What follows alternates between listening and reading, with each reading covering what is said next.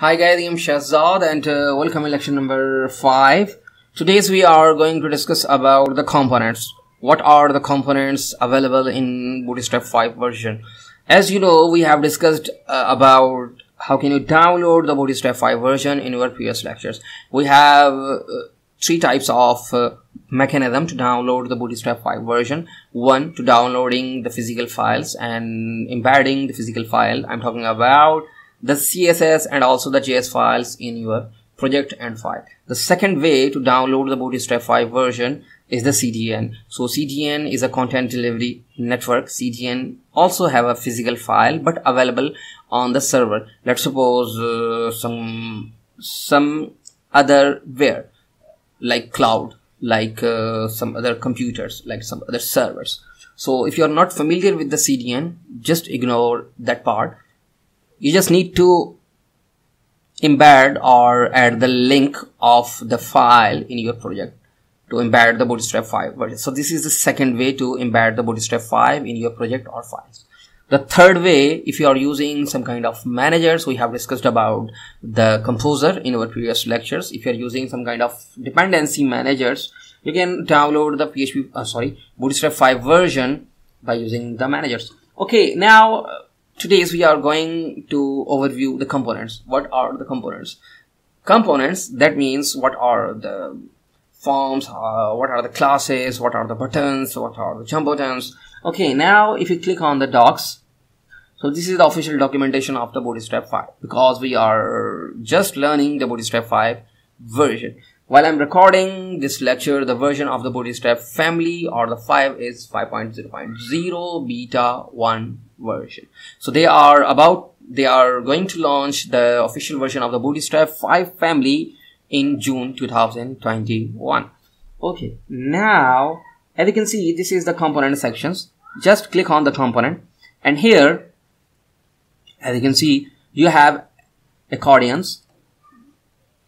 So what are these things? Just click on this one, this one, this one, this one. So you can also generate this kind of functionality by using the jQuery UI, but Bootstrap provides you this mechanism or this kind of functionality out of the box for you at the same place. Okay, now if you need these things, just copy this section and use this code in your project.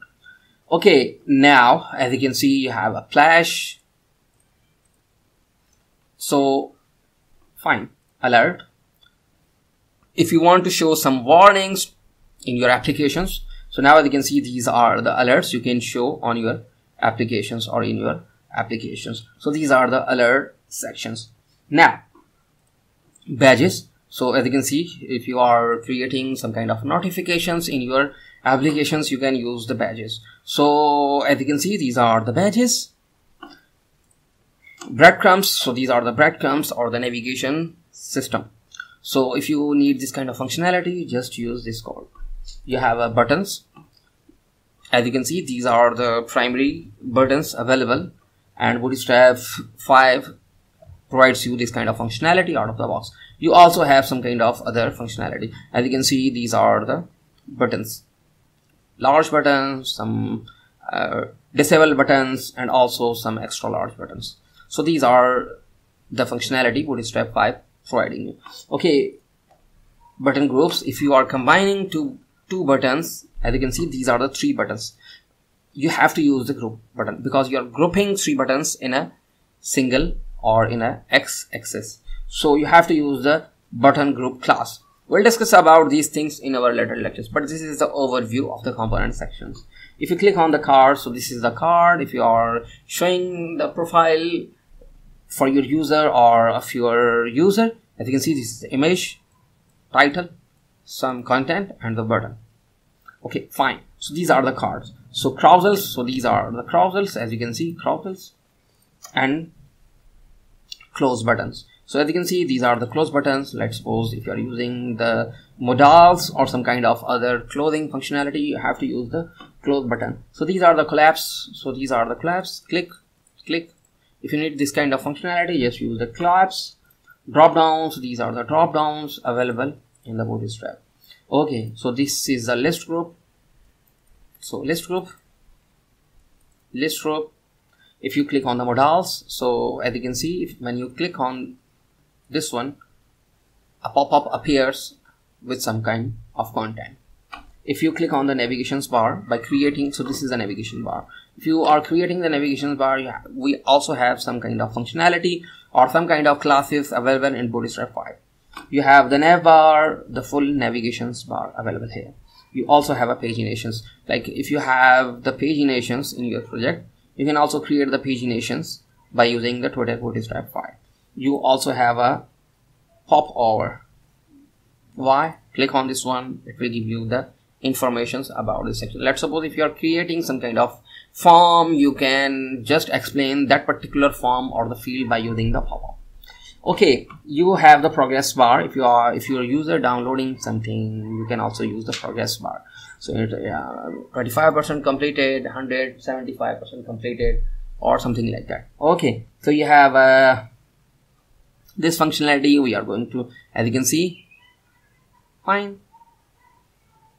And you also have the spinners. If you are creating the, if your user is downloading something from your server, that means you are going to load something, so you can use the spinners. We also have the tasks, as you can see. So this is the new functionality. Tooltips, old functionality, but still working. So now this is the component sections in the Bootstrap 5 family. So a lot of things also available in the Bootstrap 4, 3 and 2, but this is a 5 version, so that's why we are going to cover one by one from here. So don't worry, this is the overview of the components. In the next lectures or in the other lectures, we are going to cover one by one separately, or one by one manually, or one by one. So I hope you are enjoying this series. If you think we are doing good, feel free to share our courses and also the videos. And if you have any kind of questions or any kind of concern, leave a comment in the descriptions below. Okay, so if you are a new person on our YouTube channel, so don't forget to click on the subscribe button. So thumbs up, share our courses if you think we are doing good. So thank you for watching.